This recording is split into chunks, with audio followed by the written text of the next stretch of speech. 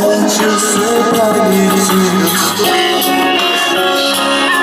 就这样默默想着你，就这样把你记心头。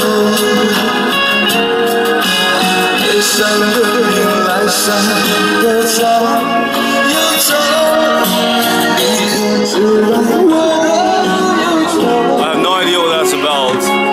Probably his girlfriend broke up with him or something. He's singing, so he's trying to get attention. I don't know. All the Chinese I forgot how to read. Kind of sad, but good singer.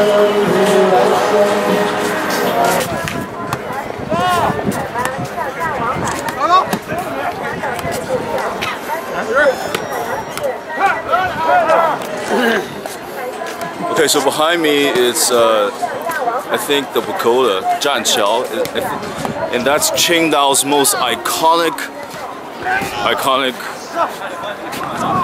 thing. Iconic structure. Okay, the words escape me now, but that's what it is. I used to come here as a child to, I don't know, what did I do? What did I used to do here when I was a child? Anyways, I used to come here a lot. So I'm gonna go there and see what's going on. I think there's like a marine land or aqua space inside. We'll see.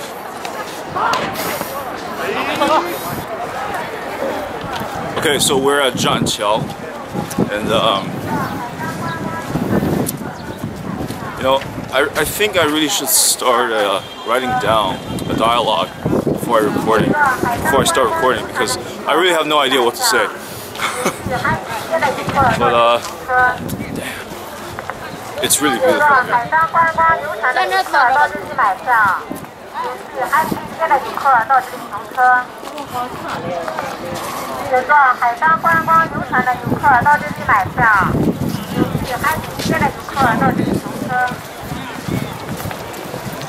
Okay, it's been a really long time since I've stepped foot on this this pagoda. I think there's every couple of feet there's like a vendor offering to take your photo, you know, with their DSLR, and you pay them probably like 5 kwai for a couple of photos, and it goes up to I think it goes up to 12 kwai, something like that. And you pick these photos up within a couple of hours, and you develop them. There's also some homeless guys here. I don't know what their signs say, but I don't know if you can see behind me. That's a nice singer. I wouldn't know anyone who comes here and not bring their own camera, but it is nice to have someone take your photo, and they often make you pose in these ridiculous forms. You know, I saw a woman spread her wings, kind of, you know, like a seagull or stuff, and that's one of the popular things to do here. You feed the seagulls. Back in Canada, seagulls, there is nothing special, but over here, well, it's a different breed, but they're still seagulls. Not very interesting. That's like a Navy museum. I haven't been there yet, but I will. I've been there as a child. You can climb onto the battleships, warships, as well as the submarines. Although it was more interesting when I was a child, but I don't think it's much fun now.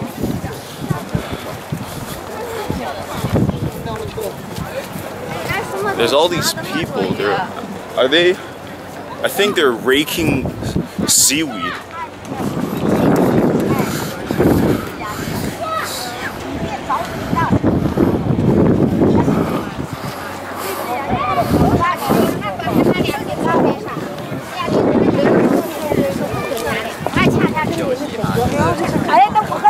There's boat tours as well.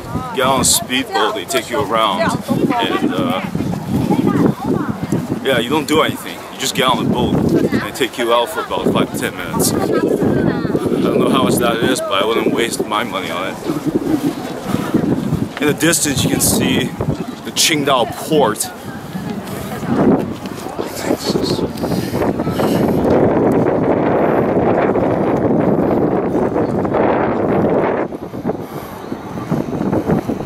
Yeah, I don't know why there's Mickey Mouse over here. It's gotta be some kind of copyright law.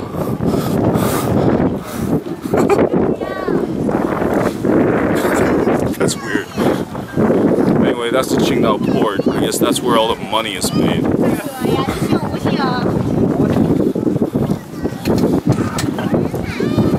People fishing.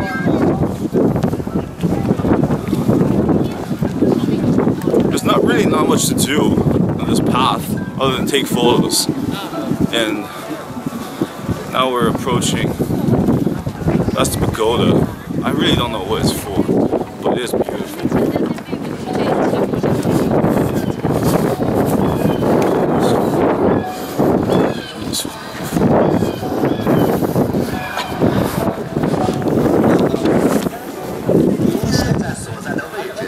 Some kind of announcements. You gotta buy tickets inside. I'm not sure if I'm gonna do that.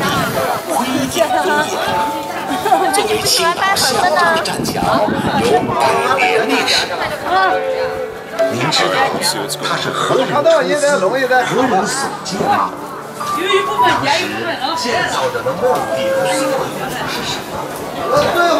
There's a lot of merchants here. They're selling all these seashells and conchs.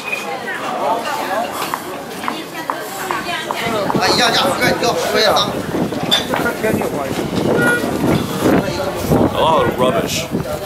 They're selling a lot of rubbish. Not worth it. And they're selling strings of pearls for very cheap. The quality of pearls is obviously very shabby. But I think they're still real pearls. They're also selling some turtles and stuff.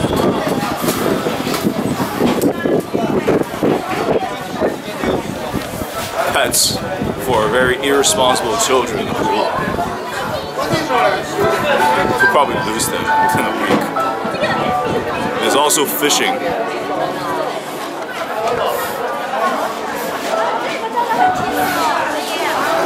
So apparently my uncle told me that most of the seafood here in Qingdao is not local anymore, or at least not harvested from the sea, but farm grown. Because I think from 2004, they stopped. Well, they started to disappear, and there's no more seafood. Not enough in abundance to feed the city anymore. So apparently, it's all farm raised now, which is a shame. It's a big shame because what's a port city without seafood, right?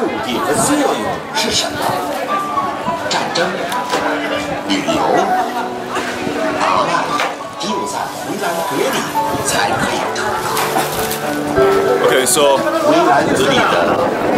don't think I'll go in today. I just want to show you this iconic landmark. Landmark was the word I was looking for. And that pagoda is pretty much the logo of Qingdao. It certainly is the logo of Qingdao beer, which is China's first beer. I was going to tell you all this history about Qingdao around the late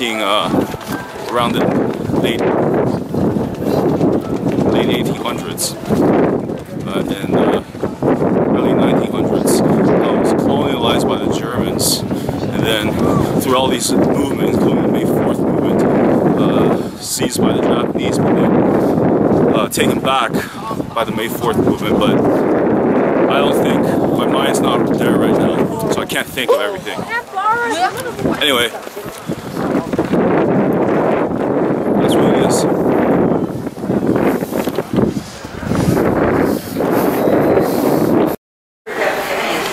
Okay, so I'm done the little tour of Zhanqiao, and I'm going through the underpass to get through to the other side of the street.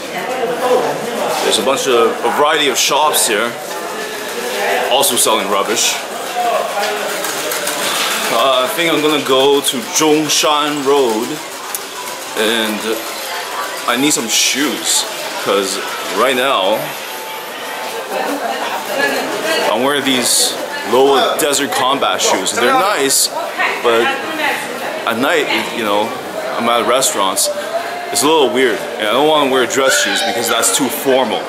So I'm gonna see if I can get some sneakers. That's a pretty tall order, trying to find sneakers my size in Qingdao, but hopefully I will have great success.